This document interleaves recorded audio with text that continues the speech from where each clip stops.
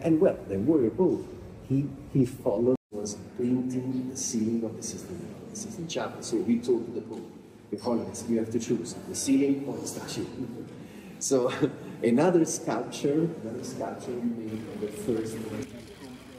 In the center of the portrait, a bronze sculpture made for the popes of Europe in the Middle Ages. They used splinters of the cross like this. So today the cross is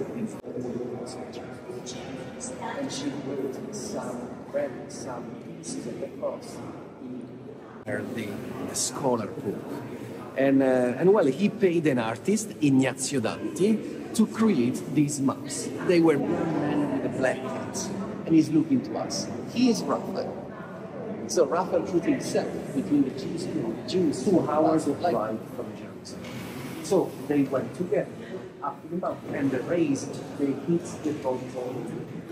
And they are difficult to recognize because these rays of light, they are not visible.